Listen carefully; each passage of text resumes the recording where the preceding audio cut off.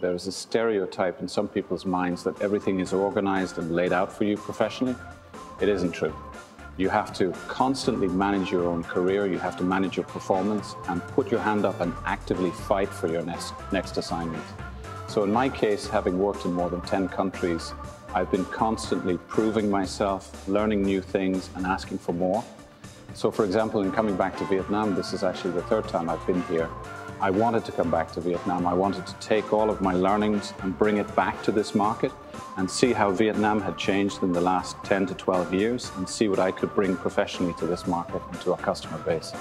So constantly challenging the system is the secret to working in a major multinational.